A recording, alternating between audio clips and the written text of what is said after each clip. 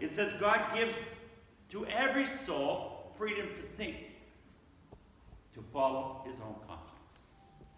It's not your business to start making your conscience their law, a law for them. No. It's very clear here. No one is to control another's mind. It's not our business. If someone believes this is a practice, or whatever practice they're doing is okay for them, and you have nothing that is clear in the Bible about it, it's what we call gray areas, then it's not your business to try to correct that. Okay? It's not your business. I'm not saying this. Spirit of Prophecy is saying this, inspired by the Holy Spirit, right? It's very clear. So, moving forward, yes. Yeah, that's the latter part of this quote. In all matters where principle is involved, so there's a principle, a law, let every man be fully persuaded in his own mind. Romans 14, verses 12 and 5, I think it is. In Christ's kingdom, there is no lordly oppression, no compulsion of man. Don't try to guilt somebody into going by your conscience. That is against the principles of love. Don't use guilt. That is, just because you believe it's wrong, doesn't mean it's wrong for them. We need to be careful about this. And the angels of heaven do not come to the earth to rule and to exact homage, but as messengers of mercy to cooperate with men in uplifting humanity. Okay? They don't even exact homage. Okay? It's very clear, the Bible says. Holy Spirit's role for the conscience. We've been talking about living with a pure conscience. We've been talking about how to respect others. What is the Holy Spirit's role? I've alluded to this a little bit earlier. Let's read in John 8:9. And you know the context. The man had caught this woman in adultery and had brought her to Jesus. Now, what do you say, Jesus? Oh. Then those who heard it, being convicted by their conscience, went out one by one, beginning with the oldest, even to the last, and Jesus was left alone, and the woman standing in the midst. We know the story, right? Jesus began to write in the sand, right? We don't know what he wrote there. Spirit of Prophecy gives us insight into that he wrote some sins there.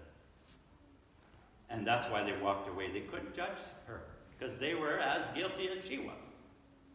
May not be the same sin, but there were sins that they were dealing with. Who are we to judge? We point one finger to one person, and four are pointing back to us. You ever think of that? We need to be careful in matters of the conscience. All right? Yes, I want to share a story of a Seventh-day Adventist lady who was married to a non-SDA spouse. And one time I wasn't trying to censor her or anything, okay? I want you to know that. She just brought up, you know, I go to dance with my husband. I go for exercise. It's just ballroom dancing, pretty casual, pretty easy to go. And I don't know if she was trying to ask if I was okay with that, but in her mind, she's already decided that it was okay for her. Who am I to judge her? Oh, we don't dance, period, right? What is her rationale behind it? Love, right? Is this a matter, if you want to call it compromise, call it what you want. Is this matter an issue of salvation? And And if I don't do this, think about her situation. What would the husband think? There are some matters that are detrimental to our salvation. But is that a matter of salvation? The Bible doesn't say that, right?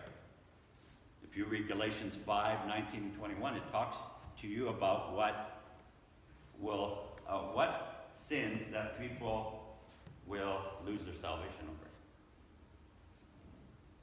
And so she felt comfortable dancing with her husband, and that's who she danced with. She didn't dance with nobody else. And, I know. Some of you are thinking now. I got you thinking. What do you do with that? I didn't go around, oh, you're wrong, and guilt her. Would I do that? I don't know. If I was in her shoes, I don't know what I would do. If I was in the same situation as her, I don't know what I would do. But I'm not about to be her God and lord over her and oppress her for what she's doing. You understand what I'm saying? Does this make sense? I'm not about to do that. There are issues that are not worth the fight to die on that hill. And there are issues that perhaps is worth the fight. So, I know I'm bringing up some sensitive stuff, but we need to be careful when we think we're so holy and we're so right and we can prove every little thing about it, but somebody else's conscience thinks different. It's not our business to make our conscience their conscience. Do you understand what I'm saying? Not our business. I read that, didn't I? Are we with me? Are you with me? Is that clear? You're quiet, I know. But this is an important matter. If we don't get this right, that is, if you want to know why you're not bearing fruit, you're not bringing souls to Christ, this might be one of those areas. Okay? Might be. Because you can repel people from the gospel by your actions. You can. It is always humiliating to have one's errors pointed out. None should make the experience more bitter by needless censor. Needless censor. No one was ever reclaimed by reproach, but many have thus been repelled and have been led to steel their hearts against conviction. By your actions, they actually said, if that's the way they're going to be, I'm not changing my ways. That's what it's saying here. They go against their conviction. Because of the attitude you can present, you can lose a soul over that. Isn't that something? A tender spirit, a gentle, winning deportment may save the erring and hide a multitude of sins. What kind of a spirit? A judgmental spirit? A guilt complex spirit? A oppression spirit? No! A tender spirit. Gentle, winning deportment may save the erring and hide a multitude of sins. So this is matters of principle, right? So on the principle, the Holy Spirit's role is what? You're not the Holy Spirit. You are not the Holy Spirit. Sometimes we think we are. We are to be witnesses and allow the Holy Spirit to convict. We can repel people by the way and mannerism that we act towards them because we feel they are doing something that in your mind, in your conscience, is wrong. Beware and be careful when you go into that direction. Okay? The Ten Commandment law is a standard. I know that. But even in that, there are, if you want to call it, gray areas, matters of the conscience. And so you need to be careful. Okay? What else shall we say? I got to watch my time here. All right, let's go to the next slide. How to have a good conscience. How to have a good conscience.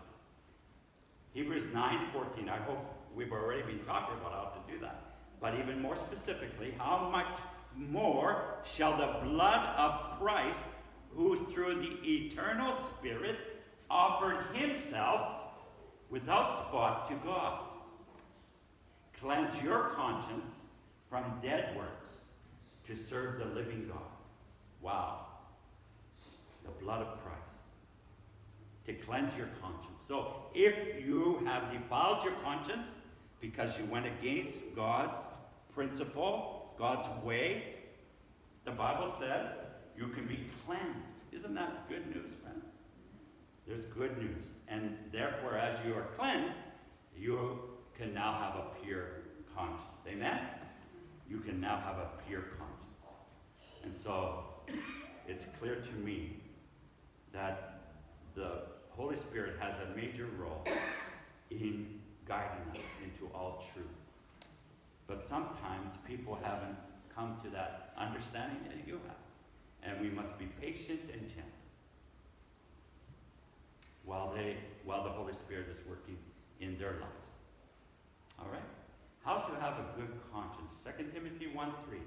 The Bible says, I thank God whom I serve with a pure conscience, as my forefathers did, as without ceasing I remember you in my prayers night and day.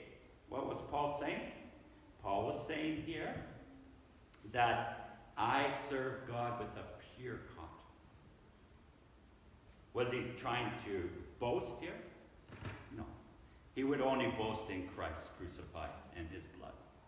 Right? We know Paul. We know the Apostle Paul wasn't bragging. What he's saying is, I thank God. It is God that gives him that pure conscience. Only God can give you that. And through his blood, through your confession of sin to him alone, you can have that good conscience. Romans 2:15. Conscience bears witness. We've alluded to this also, but I just want to give you a verse here that gives a little other side or another angle to it. Romans 2:15. Who show the work of the law written in their hearts, their conscience also bearing witness between themselves, their thoughts, accusing or else excusing them. Okay? So they show. We talked about living with a pure conscience, the testimony of a good conscience, like Paul did. And so we can demonstrate Christ's way through the conduct and behavior that we understand to be true, and the law is written in their hearts. They love to serve God. This is not talking about disobeying God's law, what I've talked to you about here today. It's a matter of conscience and not judging others. That's what we're talking about. We're talking about allowing people the freedom to think and allow the freedom to grow in Christ. Does that make sense? Some people think jewelry completely, no jewelry. Some say a wedding ring is fine. Some say a little bit of jewelry, like a necklace, is not adorned, it's not expensive. Who am I to judge what level they feel before God is correct? Who am I to judge? You believe total abstinence of no jewelry, maybe. But somebody else has a ring or a necklace or a watch, and you feel they are sinning. Your conscience tells you one thing. Somebody else says, no, it's still modesty. That's the principle, right? Modesty. Right? Modesty. So be guided by the principle. And so we won't be going around messing with other people's conscience. Okay? Do we get that, right? We got to be careful about stepping on other people's feet. when it comes to matters of conscience. I know some of you have questions, and this is not interactive today, but you can talk to me later. If you have any concerns, what I've shared is not biblical. I have no problem with that. To make, so judgment. Let's close this up. I'll finish this. This is my summary here. Conclusion, we have attempted to explain how to live with a pure conscience before God and before others through Christ's love. Amen? We have discovered that we cannot judge another man's conscience even if we believe we have it right.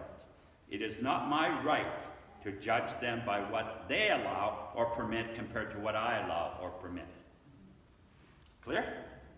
Number 3, may we truly be convinced in our mind what we believe, but beware that we do not place that judgment upon another person who believes and loves God like yourself. That one's a little harder for us to grapple with. But, true, right? That's what we studied all this today. If you didn't hear that, now you're hearing it again. Number 4, let us live with a pure and undefiled conscience, guided by the Word of God and the Holy Spirit. Okay? And number 5, let love rule over all our decisions, and may all the fruit of the Spirit be alive in us as we witness for Christ. I pray that this has been a blessing to you, and we will now have our closing hymn, 516, All the Way. Yes, I think that's the correct one. And Brother Mikael will lead in that song, and we have it on the slide projector.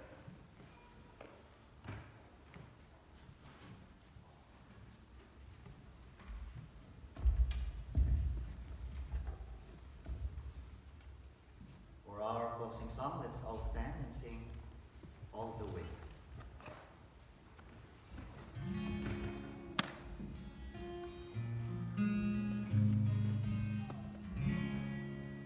All the way my Savior leads me, guide to ask beside, and of His tender mercy, through life has been my guide. Heavenly peace, divinest comfort, here by faith in Him to dwell. For I know whate'er befall me, Jesus doeth all things well. For I know whate'er befall me, Jesus doeth all things well. All the way my Savior leads me, cheers each winding path I tread. Gives me grace for every trial, feeds me with the living bread. Though my weary steps may falter, and my soul athirst may be, gushing from the rock before me, flow a spring of joy I see. Gushing from the rock before me, flow a spring of joy I see.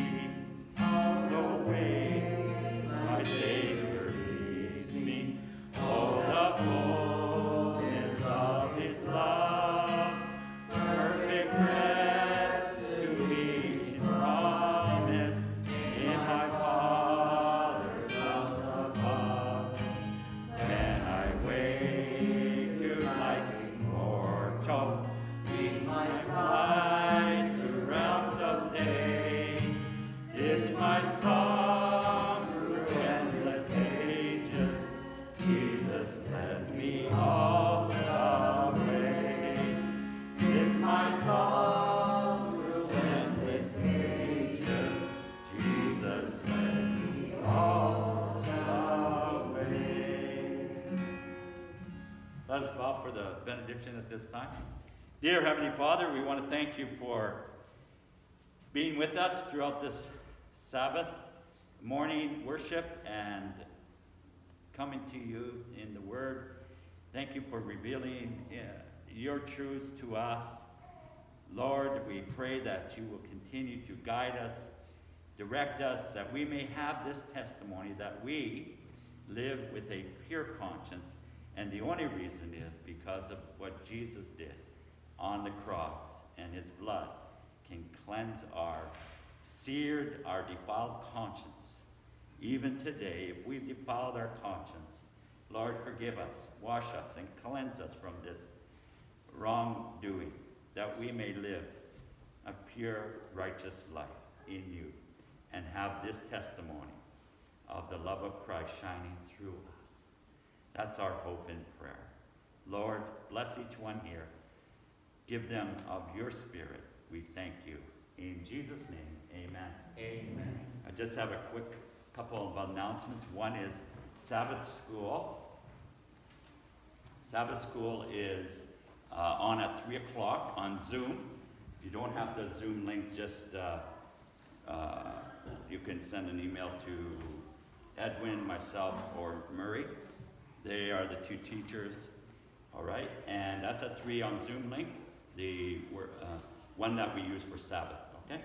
The other thing I would like to let you know is if you need a Sabbath school quarterly, we have them in the back. Just ask people, someone will know where to get it from, okay? In the office there. And those that are designated for cleaning their section, please do so. The wipes are in the back pew, and just to help clean up the area that was used. You don't have to clean all the pews, the ones that aren't used, just the ones that were used, okay? We have to do that in between services. The next service is coming at 11:15. So we have some time. If you want to talk with somebody, we have time. But just as long as we're completely out by, let's say, 11:10. And the way you come out is through these doors and out to the parking lot, past the prayer room. It's only because we don't want to jam up in the foyer. People will stop in the middle and you have to kind of walk around, and it creates a jam up, okay? So it's a lot more smoother this way when you're ready to leave. Okay, thank you, and God bless. Happy Sabbath to all of you. Happy Sabbath.